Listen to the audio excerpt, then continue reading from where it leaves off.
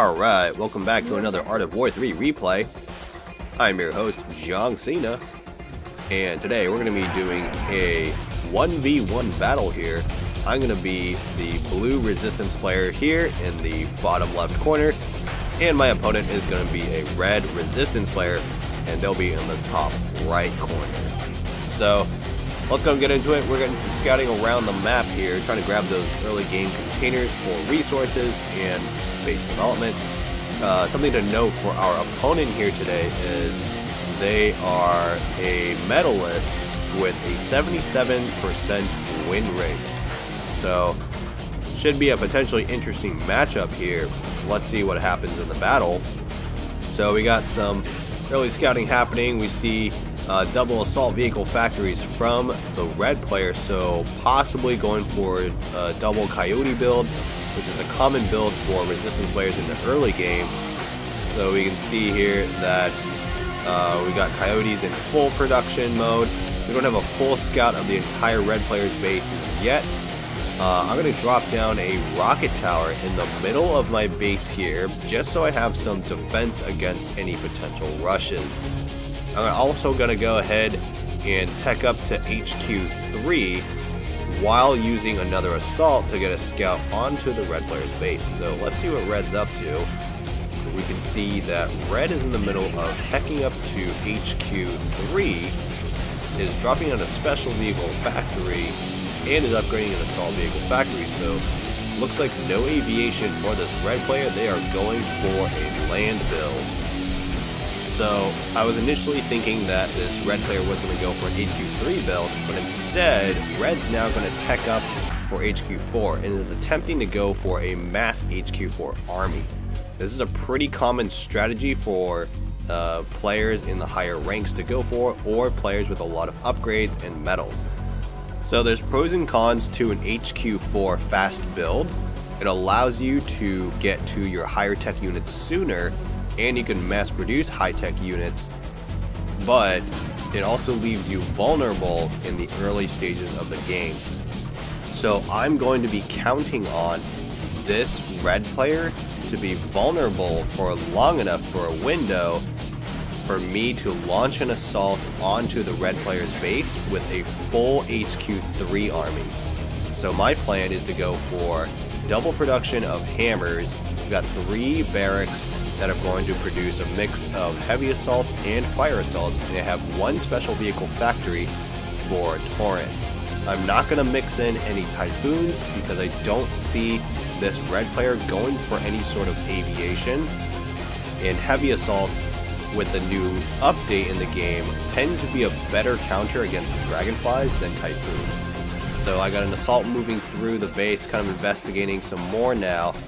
And we can see that red is already HQ4 now. They're starting to produce units, so I need to move now and put pressure now if I'm going to have any success. So here we go now. First engagement of the battle. I'm going to throw on a gold attack boost here just to give my units the best chance possible.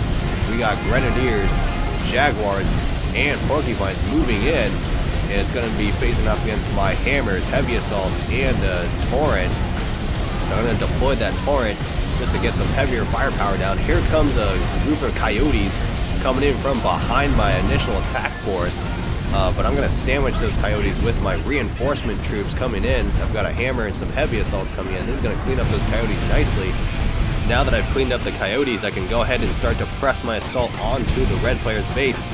And this is going to be the make or break for this battle. If I fail miserably in this attack here, I'm going to be behind for the rest of the battle, and it'll be very hard to come back.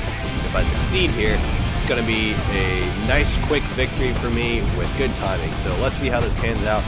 Red is desperately trying to spam grenadiers to defend against my army here. I've got some fire assaults mixed in with the heavy assaults, and there's a lot of infantry in my assault force here. So grenadiers are not as good against infantry as they are against vehicles. We can see most of my hammers have been cleaned up though by the red player. I'm making slow and steady progress into the red player's base.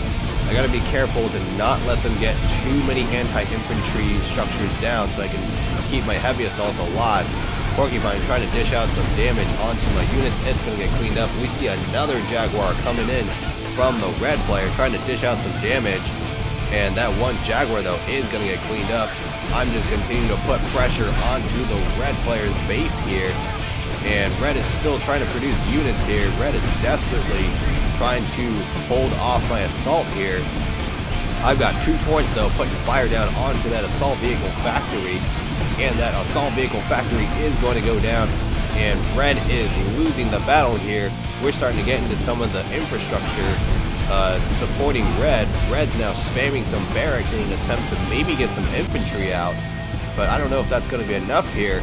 My units are now moving deeper into the red player's base. My torrents are going to redeploy and put down some extra fire onto the red player. So now we can see the special vehicle factory and assault vehicle factory in production. But we only see a coyote coming out of that assault vehicle factory and most likely a porcupine from that special vehicle factory.